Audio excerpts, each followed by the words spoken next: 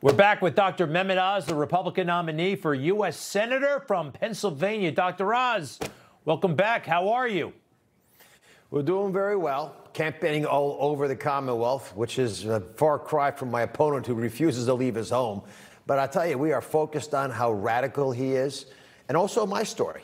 Because I'm the American dream come alive. My dad was an immigrant to this country. He knew that if you worked hard, America would reward you by allowing you to achieve your dreams. And that's exactly what I did. And I believe that dream can be achieved by everybody who's watching this program right now. And that's the fundamental divide between me and my opponent, who's not worked. He lived off his parents until he was elected to an office recently and doesn't understand how the machinery of America works. You compare those two, a self-made person who was the American dream and a kid of immigrants versus someone who's grown up in luxury and privilege, as you said, and you understand why we differ philosophically on where we should go as a country. I believe in individualism. He believes in collectivism, which I can tell you, knowing history, is not a good place to go. Very interesting indeed, getting to know more about his wealth and where it comes from. We have a commercial of yours all queued up. I think this is the first time it's ever been seen on television. It happens to feature the guy you're running against, John Fetterman. Let's take a look. Now that John Fetterman claims to be recovering, let's pull back his hoodie and examine what's in his head. Looks like he has some screws loose. What's this? Fetterman wants to release 1/3 of all prisoners. That's crazy! Spend more tax dollars, everything will cost more. That's nuts. Slow energy production, gas prices will skyrocket. That's ridiculous. Socialized medicine? Where do you get these crazy ideas? Now it makes sense. Better close it up. John Fetterman is crazier than you think. I like it. The Looney Tunes crew did a very good job. All right, so he really is that crazy? He is. I showed Bernie Sanders at the end there because they call each other the two most progressive candidates in America. He wants to abolish all private health care. He thinks energy policy with involving fracking or drilling is a stain on Pennsylvania. He wants to release 1/3 of all prisoners. And when we have the biggest murder increase ever in the history of Philadelphia, and we look under the hoodie because that's his garb, that's his costume that he's hiding under. But here's the thing, Greg, he is getting a lot of money from California, New York outsiders putting money into Pennsylvania. And I'm asking everybody, go to DrOz.com. The way I beat him is to get this commercial and ones like it's shown so people in Pennsylvania who know who he really is. He's telling them he's a moderate. He actually shot a commercial before he had his stroke that is out there and is convincing people that he's my kind of guy, working class guy, even though he's clearly not, and doesn't understand what hard work really can do for you. I say, let's get the word out. So come to DrOz.com. Whatever you can contribute, please do it. Let's go fight back against these outsiders who are trying to buy a Senate seat in Pennsylvania. Full screen number 1, please. This is from, I believe, the Philadelphia Inquirer. John Fetterman's parents gave him money into his 40s.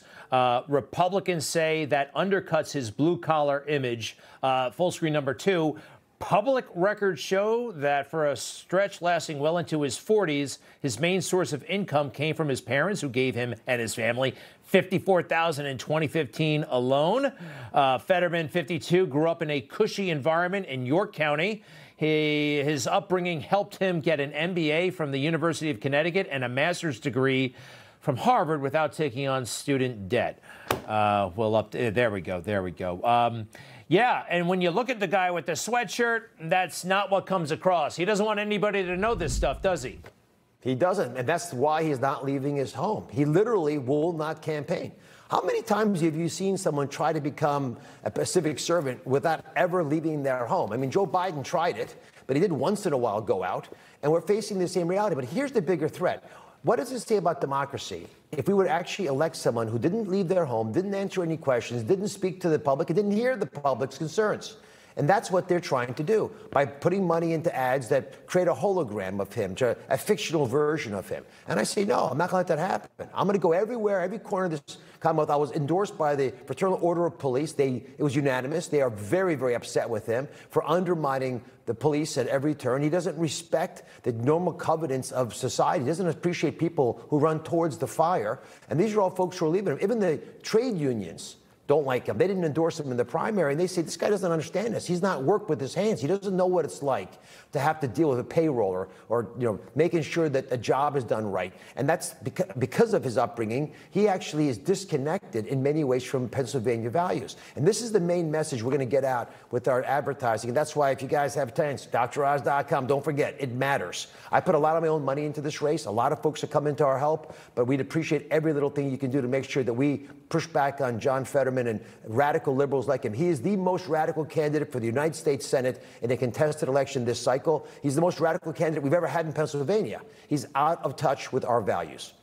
Well, the fake news loves guys like this, as you know, and they've been doing portraits of him for a long time. Here's one of them. Listen to the reporter summarize how screwed up everything is in the town of Braddock, where I think he was the mayor at the time. Go ahead and roll it, please. The collapse of the U.S. steel industry left this borough in the shadow of Pittsburgh in ruins. Trains don't stop here anymore. Storefronts are shuttered. Homes crumbling. Today, 90% of the population of Braddock has left. Less than 3,000 people remain. The poverty rate here is 3 times the national average. There is no restaurant or ATM, no gas station or supermarket. Okay, then you declare your campaign for higher office. How do you use that as a platform for anything? Well, he served as the mayor there. It was, basically an unpaid job for years and years. And you're looking at as the result of his tenure. The current mayor didn't embrace him or endorse him in this Democratic primary. I mean, folks in Braddock have no idea, what he thinks he can do. And the bigger problem is he had some really racially tinged incidents there. He chased after an African-American jogger who was going in front of his house, drove after him with a shotgun and stopped him and put apparently a gun to his chest in order to make a citizen's arrest, but there was no crime. And when the police came, they separated them. And the guy did an interview later on saying, what did I do wrong? I mean, I went jogging as a black man through a neighborhood. I should not be chased after by a guy with a gun. These are issues that people in Pennsylvania don't know about yet. And what's surprising is no one's actually asking, where is John Fetterman? Are you going to come out and answer questions? Are you going to debate me? Let me know what we can do together, because it takes 2 to tango. And at some point, you're going to come out and have to defend some of the radical left policies that you thought it was cool to embrace for all these years, because they don't make sense to Pennsylvanians. Dr. Oz, check it out, DrOz.com. We appreciate it very much, sir. All the best. God bless, Greg. Thank you. You bet. And we'll be right back. J.P. Morgan's CEO is warning that an economic hurricane is coming. Are you preparing? If you don't do anything, your 401k could be a 201k, and that is not good.